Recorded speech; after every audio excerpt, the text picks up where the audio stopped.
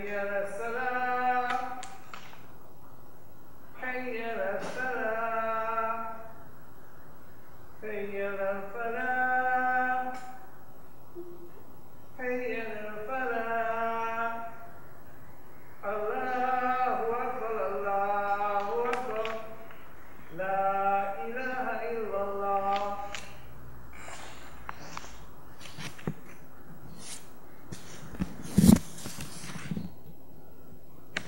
إن الحمد لله نحمده ونستعينه ونستغفره ونؤمن به ونتوكل عليه ونعوذ بالله من شرور أنفسنا ومن سيئات أعمالنا من يهده الله فلا مضل له ومن يضلله فلا هادي له وأشهد أن لا إله إلا الله وحده لا شريك له وأشهد أن محمدا عبده ورسوله. أما بعد فإن خير الكلام كلام الله وخير الهدى هدى محمد صلى الله عليه وسلم وشر الأمور محدثاتها وكل محدثة بدعة وكل بدعة ضلالة وكل ضلالة في النار. يا أيها الذين آمنوا اتقوا الله حق تقاته ولا تموتن إلا وأنتم مسلمون.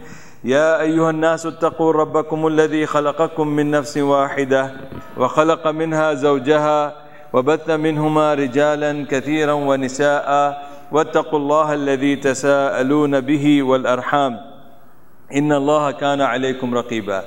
يا أيها الذين آمنوا اتقوا الله وقولوا قولا سديدا يصلح لكم أعمالكم ويغفر لكم ذنوبكم ومن يطع الله ورسوله فقد فاز فوزا عظيما. Brothers and sisters, pray to Allah subhanahu wa ta'ala that may Allah give us sincerity to speak the truth in the light of the Quran and the Sunnah of Prophet Muhammad sallallahu alayhi wa sallam, to understand them, to accept them in the hearts, to implement them in our life, alhamdulillah, to convey them to others. Ameen thumma ameen. Today's topic is about significance of seeking the knowledge. Significance of seeking the knowledge, that it is very, very important for every Muslim to learn Islam, Quran and Sunnah. So what is the importance of that? That we will be inshallah discussing. And the first part I will be reading everything in Arabic inshallah, and the second part I will be reading its translation and its explanation inshallah. It is mentioned in Surah Al-Taha, and the chapter is 20 and the verse is 114, where Allah subhanahu wa ta'ala has said, قال الله تعالى أعوذ بالله من الشيطان الرجيم وقل رب زدني علما. The second subject, طلب العلم فريضة على كل مسلم. عن أنس بن مالك رضي الله عنه قال قال رسول الله صلى الله عليه وسلم طلب العلم فريضة على كل مسلم. موضوع ثالث، فضل العلم والعلماء وهم ورثة الأنبياء. الله أكبر، سبحان الله. وعن أبي درداء رضي الله عنه قال سمعت رسول الله صلى الله عليه وسلم يقول فيه علما من سلك طريقا يبتغي فيه علما سهل الله له طريقا إلى الجنة وإن الملائكة لا تضع أجنحتها لطالب العلم رضا بما صنع وإن العالم لا يستغفر له من في السماوات ومن في الأرض حتى الحيتان في الماء وفضل العالم على العابد كفضل القمر على سائر الكواكب وإن العلماء ورثة الأنبياء وإن الأنبياء لم يورثوا دينارا ولا درهما وإنما ورثوا العلم فمن أخذه أخذ بحظ وافر. رواه أبو داود والترمذي. فضل تعلم القرآن وتعليمه. عن عثمان بن عفان رضي الله عنه قال قال رسول الله صلى الله عليه وسلم خيركم من تعلم القرآن وعلمه. رواه البخاري. أقول قولي هذا واستغفر الله لي ولكم.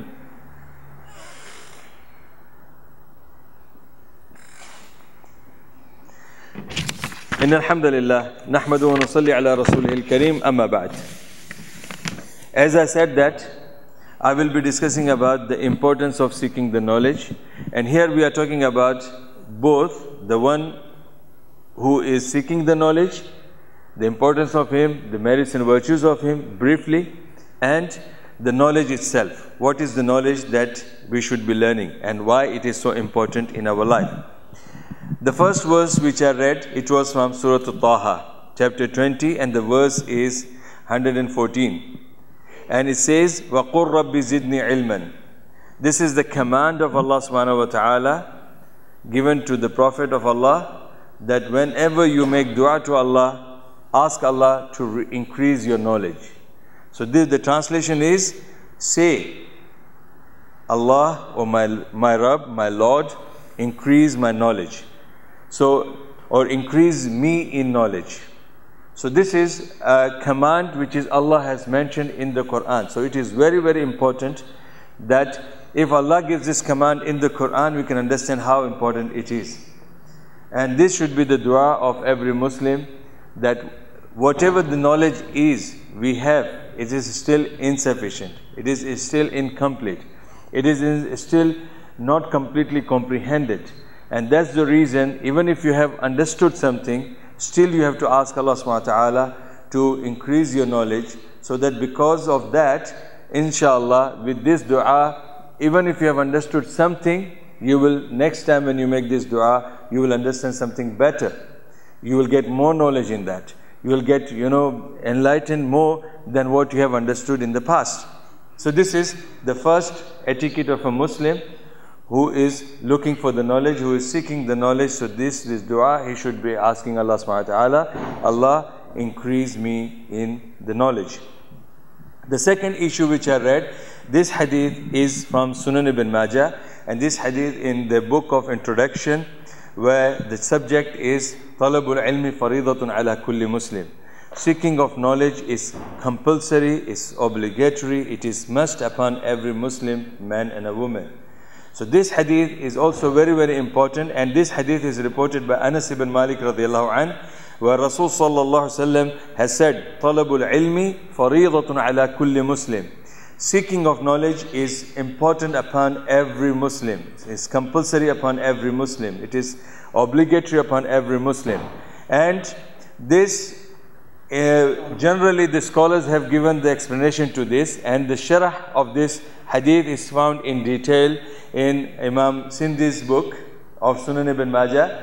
But the brief of that sharh is that when a person is making his way to learn the knowledge, this is how he has to put this principle in front of him.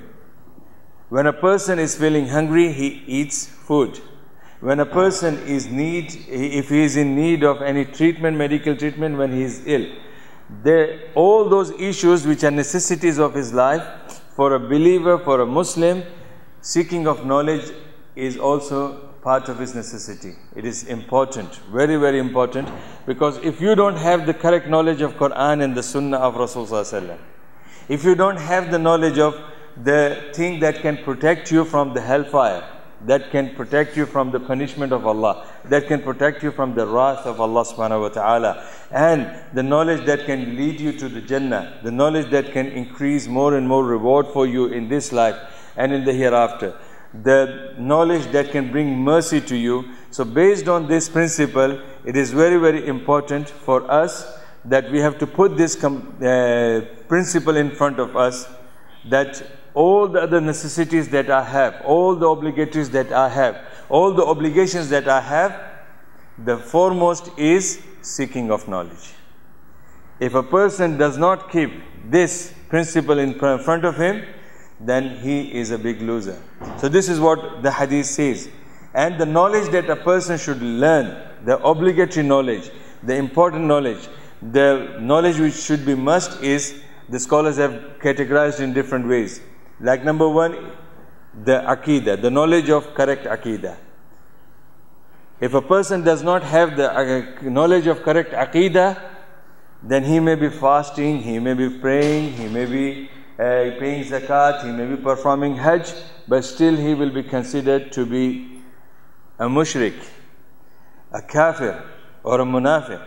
And that is, a person may become munafiq, a person may become kafir, a person may become mushrik if he does not know the correct aqidah.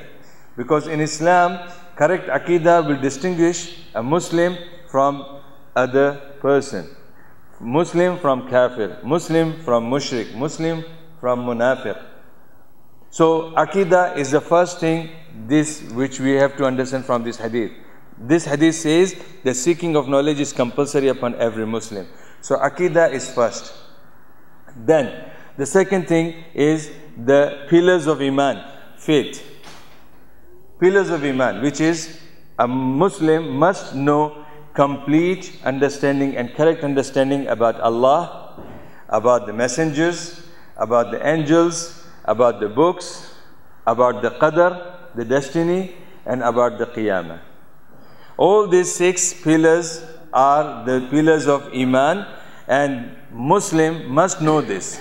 It's not necessary that he has to know till the extreme of the scholar or alim or mufti or allama. No, to the basic understanding of his what is the Aqidah related to, what is the fundamentals, what is the principles, what are the conditions for Iman in Allah, Iman in Malaika, Iman in messengers, Iman in books of Allah subhanahu wa ta'ala, Iman in the Qadar, destiny, and Iman in the Akhirah. These are the main essence of faith. So every Muslim must know this. The second part, the third issue, wa alaikum assalam wa rahmatullah. The third issue is the 5 pillars of Islam. Number 1, the Shahadatain. Every Muslim must know the criteria of Shahadatain. Whose Iman, whose Shahada is accepted. And this is very simple. If we see here in this European country that many people, they enter into Islam. Because of what? Because maybe a man, he is a Muslim and his girlfriend is a non-Muslim, and they had illegal relationship, and then after that, when a person feels that, oh, maybe, my family will not accept this woman as my wife, or maybe she is illegitimately became pregnant, so now I want to look for a solution where this act of mine becomes permissible, or it becomes something halal.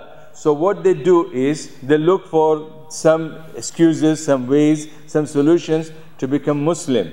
And this lady who comes to Islam, she does not come to Islam by understanding its criteria, by understanding its conditions, by understanding how the Iman will be, how Islam will be accepted. No, she doesn't know anything of that. She just becomes Muslim because her boyfriend is Muslim. And for that, they think, okay, by becoming Muslim, she will become halal for him, and also her family will accept that. In Islam, this is not the criteria. So for a Muslim, this is one example I'm giving you. For a Muslim, the first thing he should know what is the fundamentals of Shahadatain, where a person declares that Ashhadu an la ilaha illallah wa ashhadu anna Muhammadan Rasulullah, that I bear witness that there is no God to be worshipped except Allah, and I bear witness that Muhammad is the messenger of Allah. So a Muslim must know, in the pillars of Islam, he must know the fundamentals of Shahadatain. Number 2, namaz, salah. Salah is the second pillar of Islam. Every Muslim must know about the salah. Salah, the conditions before the salah, conditions within the salah, conditions after the salah. Salah, what are the essence of it? What are the benefits of it? What are the merits and virtues of it? How Allah will accept it? How Allah will reject it? All this should be the part of knowledge when a person is performing the salah. So this is also part of this hadith. Talabul ilmi faridatun ala kulli Muslim. Seeking of knowledge is compulsory upon every Muslim. So the third part is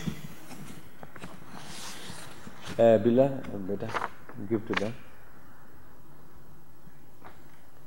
The third part is the fasting, or you can take zakat, or you can take hajj, same thing. Every Muslim must know what is zakat, how it should be given, when it should be given, what are the categories of the zakat, how it will be accepted, when it will be accepted, when it is rejected, everything of zakat. Same thing with the fasting, same thing with the hajj. So these are the fundamentals of faith and Islam. Fundamentals of faith, 6. Fundamentals of Islam, 5 pillars. After that, whatever the etiquette, the scholars have divided the next part into the rights and the dealings between human beings, between the creatures of Allah subhanahu wa ta'ala. Because if you are lacking behind somewhere in the rights of, not fulfilling the rights of the faith, maybe Allah will overlook to that. Maybe Allah is full of mercy, He might forgive you.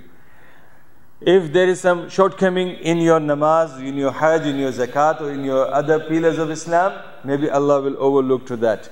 But when it comes to the dealing with the creatures of Allah subhanahu wa ta'ala, human beings, plants, trees, the natural resources, animals, other creatures of Allah subhanahu wa ta'ala, you will be standing in front of Allah subhanahu wa ta'ala and you will be answerable for every blessings that Allah has given to you around you. So all the favors around you, the creatures of Allah subhanahu wa ta'ala, if you don't have the correct knowledge how to deal with them, what are your rights to them or what are their rights to you, if you don't know that, then you will be in trouble. So to avoid that trouble coming in future, you have to know that. So this is the total knowledge that every Muslim must know. Beside that, if a person wants to become an engineer or computer expert or IT expert, or if he mashallah wants to become expert in education, if he wants to become a medical doctor, anything is permissible. Those things are for your dunya. Those criterias, those titles, those educations, these are all for the dunya. But for the deen, as I said, your aqidah should be correct. Iman, 6 pillars of Iman, 5 pillars of Islam, and the rights of the creatures. These are the must. Rest of the things, mashallah, is left to you, and Islam does not prevent you from getting that knowledge. Islam does not tell you that don't be doctor. Islam does not say that don't be IT expert. Islam is not saying that don't be social worker. No, this is all part of your activities. But the first 3 things which I mentioned, Aqidah, Iman and Islam, these are must. Then we go to the next hadith of Rasulullah. Now this hadith is also very, very important hadith for every Muslim who is seeking the knowledge and the knowledge itself. The hadith is from Sunan Abu Dawud and Sunan Tirmidhi, and this hadith is authenticated by Sheikh Nasruddin Albani rahmatullah alayh in his Sahih. The hadith says, the title of this, the essence, the theme of this is that the merits and virtues of knowledge and the scholars.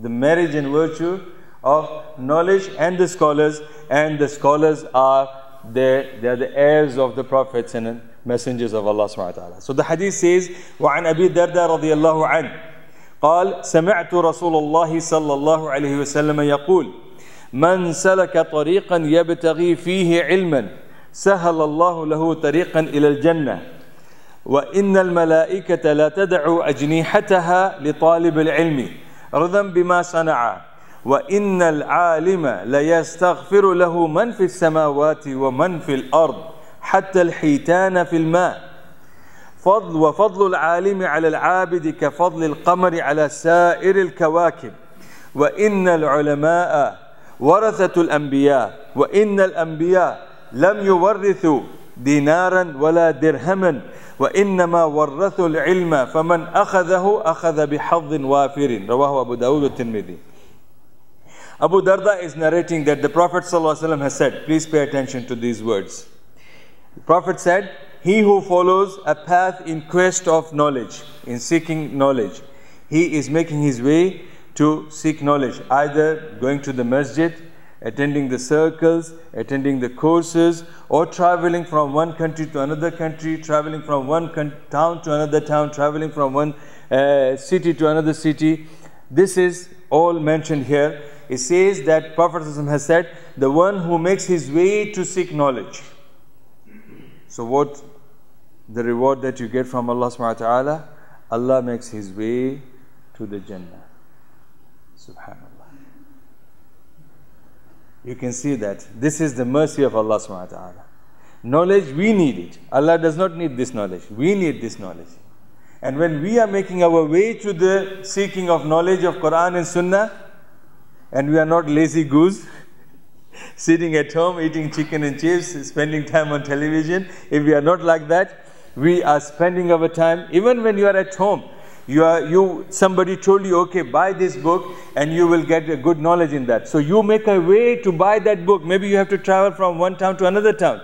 Maybe you have to ask somebody to post you or export it to you, or import it to you from other country. So that way, all that thing is mentioned here. So Rasulullah is saying, the first thing is that anybody who uses efforts to seek knowledge of Deen, Quran and Sunnah, Allah subhanahu wa ta'ala will make his path easy to the Jannah. This is the blessing and promise of Allah subhanahu wa ta'ala.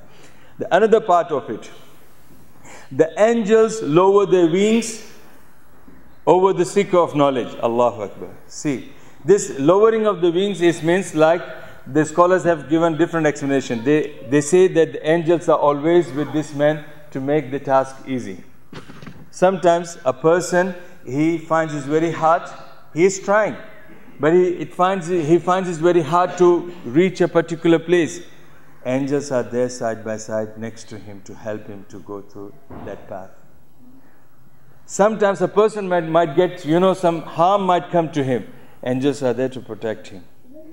This is general explanation, but the wordings, literal meaning, what the scholars have said, that if we take as it is, it means the angels feel proud of themselves when they spread their wings and they see that the seeker of knowledge steps on their wings. Allahu Akbar.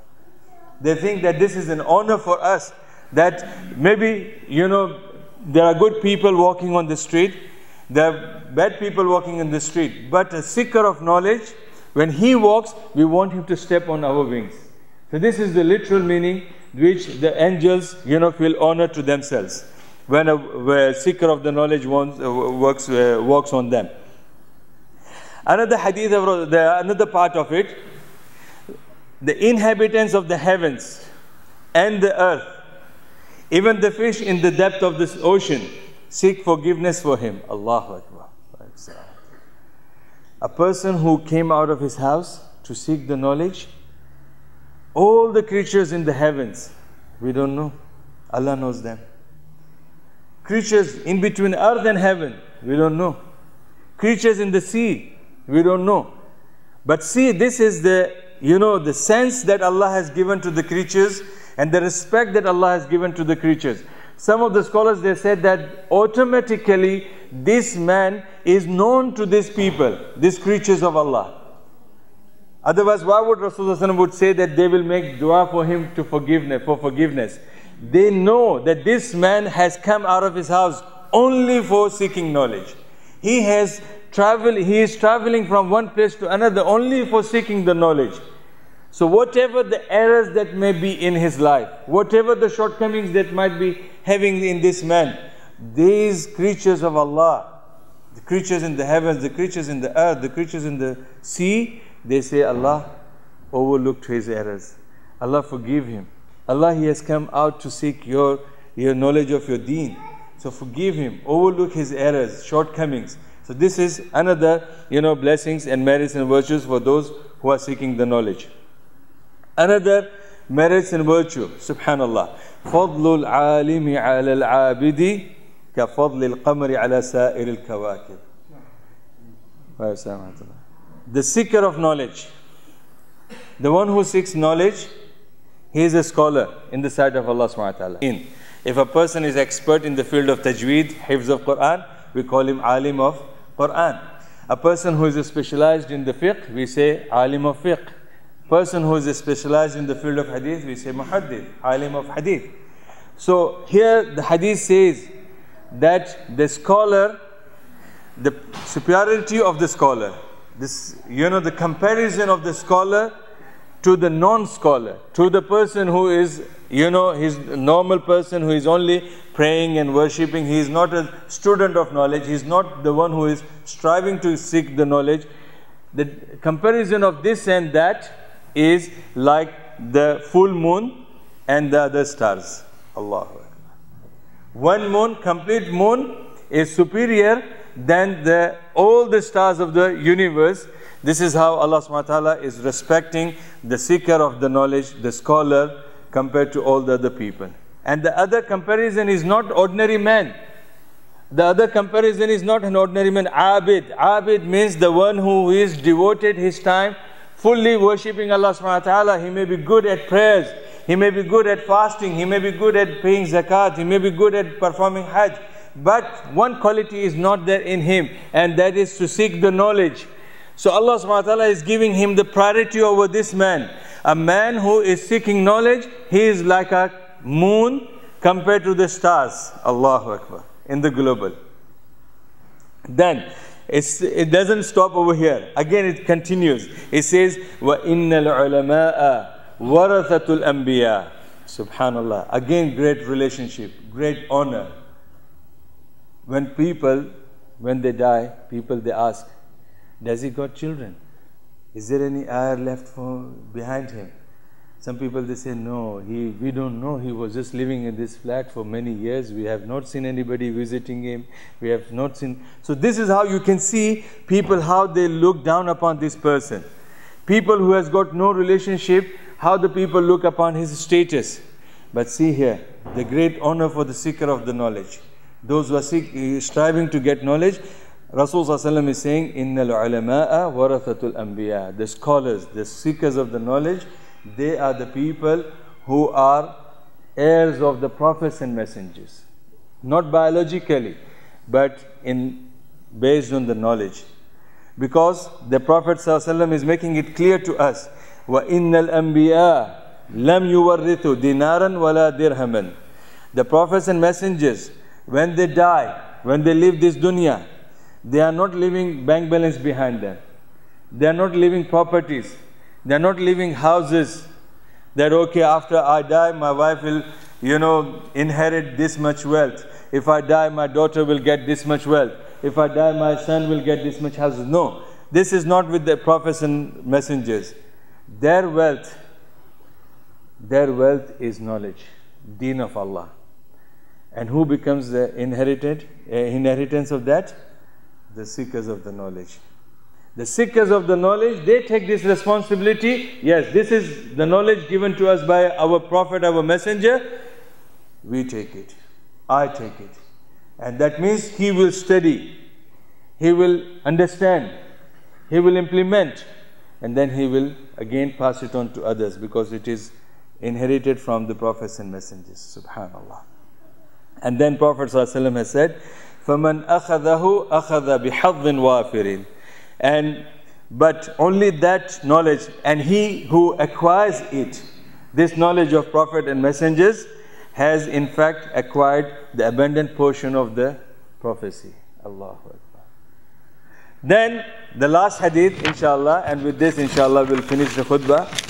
It says the merits and virtues of learning the knowledge. What knowledge is better for us, and how we can learn Iman, how we can learn Islam, how we can learn the dealings, what are the main sources. Today, subhanallah, we go into the street, we find so many books, booklets, and those books are not reliable, those books are not authentic.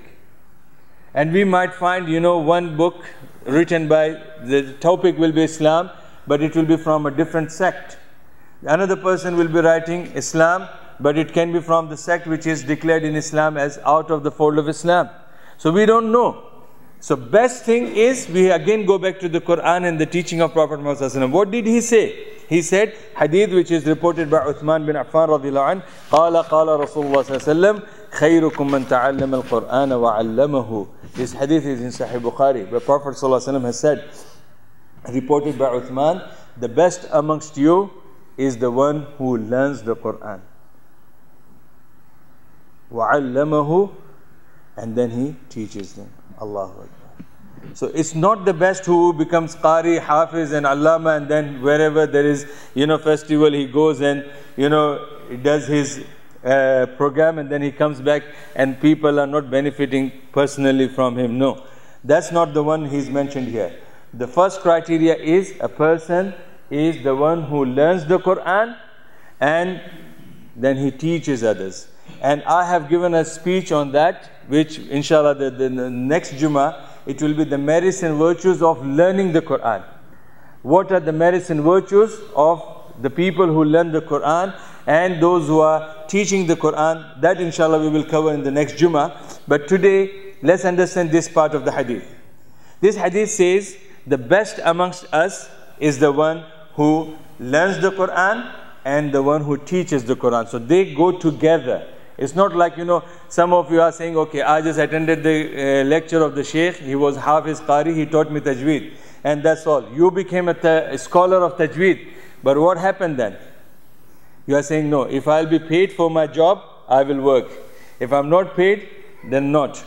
There was a situation in India that one of the Imams, he was in the Fajr prayer leading the Jamaat, and after some time the people found that the Imam is not getting up from the last sajda. So they were all the audience were in the sajda, and Imam they're thinking something happened to Imam. And somehow somebody said, Subhanallah, Subhanallah, somebody, he said there must be a serious problem. They all got up and they found the Imam has disappeared. He has gone. And they found the note left by the Imam. Imam has said that you people have not paid me for 3 months. So I prayed 5 daily prayers for 3 months without the wudu. And the second thing, now I will not continue, so I left you like this. So I'm going. So this is not the duty. This hadith says that there are 2 duties which every Muslim should know. This is the importance of the Quran. That if you want to be the best in the sight of Allah, then you should learn the Quran. And then it is your obligation. This is your obligation that you have to teach the Quran. And it can be your wife, it can be your children, it can be your brothers, your sisters, it can be your friends, it can be Muslims, can be non-Muslims. But this is your obligation. The first obligation is that you should learn the Quran, and the second obligation is that you teach the Quran. If you want to be the best, if you want to remain, out of the list, it's your choice. But Islam has offered you this free offer that the best amongst you are those who are learning the Quran and teaching the Quran. And I gave a speech on that there are 6 rights that we owe to Quran. Number 1 is to read the Quran in Arabic. Number 2 is to understand what Allah has said in it. Number 3, you have to accept it in your heart. The Arabs, the pagans, the mushrikeen, they were still better than us in that sense. In Makkah, the Arabs were reading the Quran. Though they were pagans, they were idol worshippers. They were reading the Quran. They were reading the Quran in such an extreme way that if they have not heard one verse from Abu Bakr at night, they would not go to bed. So they would read, they would ask their slaves, their assistants, to go and see what the new revelation has been revealed. So they would send their people, and once they bring, there are so many evidences in the history and the seerah, biography of Prophet ﷺ, that Arabs used to keep watch on Rasulullah ﷺ to see what new message is revealed. So when the new message is revealed, they get the information through the spies and the jasus, and through them they would read the Quran, which unfortunately most of us we don't. The second right is to understand the Quran. Allah has mentioned in the Quran that this kuffar, the mushrikeen of Arab, they were understanding the Quran. That's the reason they rebelled. If I say something to you and maybe I'm abusing you and you don't understand, you will say, okay, thank you. God bless you. But the moment you know that I'm saying something bad to Mumzi bolega, acha, come in the gym, I'll show you. Telling this thing to me? No. So this is how we have to understand, subhanallah. Arabs, when Prophet ﷺ said, "Qulu la ilaha illallah tuflihu," say la ilaha illallah and you will be successful. When they heard la ilaha illallah, it became earthquake to them, like a tsunami for them. Only this statement, say there is only one God, no 360 gods. When they heard this from Rasulullah ﷺ, "Qulu la ilaha illallah," they understood it. Allah has mentioned in Surah Sad, Allah has mentioned in Surah Qaf, Allah has mentioned in different places of the Quran that when the Prophet ﷺ would say, worship one Allah, it would become like somebody throwing a mountain on their heads. How can we accept this man saying, give up the religion of your forefathers and worship one God? Give up 360 gods and worship one God? Subhanallah. So they understood it. Unfortunately, we don't understand. So the first thing, reading in Arabic. Second thing, understanding it. And the third thing is accepting in the heart. Abu Talib, Prophet's uncle, he accepted Islam in his heart, but he did not say with his mouth. So see, the Arabs, the kuffar, they were good in reading, they were good in understanding, and they were good in accepting and hiding in their hearts. Because Abu Lahab, Abu Jahl, they also knew that what this Muhammad is saying is not his words, is the words of Allah. And about the Christians and the Jews, Allah has said in Surah Al-Baqarah, الَّذِينَ آتَيْنَاهُمُ الْكِتَابَ يَعْرِفُونَهُ كَمَا يَعْرِفُونَ أَبْنَاءَهُم. That to the people of the books, to whom we have given the books, the Torah and Injil, they know Prophet Muhammad Sallallahu Alaihi Wasallam. Today they have changed it, so the scholars have got no choice to accept what they have in the books. But Quran confirms this, that the people of the scriptures, the Jews and the Christians, they know Muhammad Sallallahu Alaihi Wasallam, they know Islam, they know Quran as good as they know their own children. They know that the kuffar, the mushrikeen, the Jews and the Christians, they were also understanding what Quran was, and they were hiding it in their hearts, sealing it in their hearts. Then the fourth right is that we have to implement it. Those people who just read the Quran, understand the Quran, accept the Quran in their hearts, but if they don't implement it, then they are like the kuffar. Because kuffar did not implement. Abu Talib did not say La ilaha illallah Muhammad Rasulullah. He knew everything, but he didn't say that. Many Jews and the Christians in Mecca, in Medina, they knew about the truth, but they did not accept it. So it is our duty to implement it in our life practically. Otherwise, we have not fulfilled the right. And the fifth right is we have to convey it. وَعَلَّمَهُ. We have to teach this Quran to others. And these 5 duties, reading, understanding, accepting, implementing, and teaching, these 5 duties should be done till the death. حَتَّى يَأْتِيَكَ الْيَقِينَ. This is what Allah said to the Prophet, that you have to fulfill your mission till your last breath. So these are the rights that we owe to the Quran. So concluding this, what I have discussed today is the significance of seeking the knowledge. So it is compulsory upon every man and woman, Muslim, to seek the knowledge, and the best knowledge is the knowledge of the Quran and the Sunnah. And you have heard the benefits and merits and virtues, that if you strive to learn the deen, Allah will make your way easy for the Jannah.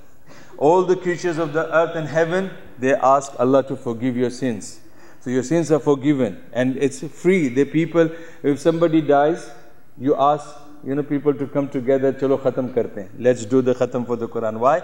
Because you think that the person who died, he might benefit with that. So this is a free. You don't have to invite anybody from the sea or from the earth and heaven. No, you can just, mashallah, strive for Allah's deen, Allah's religion, try to learn the deen, and all these creatures of Allah will make dua for you.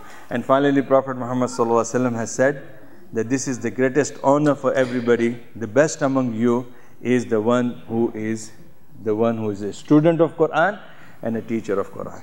So this is the significance of the knowledge which I have. And if anybody needs this, please email me so I can forward the notes to you, inshallah.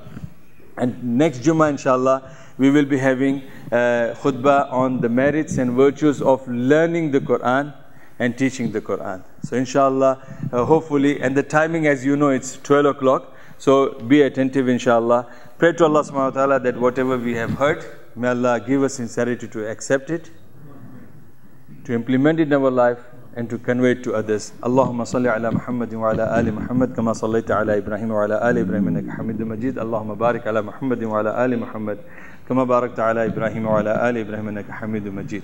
Wa aqim as-salah.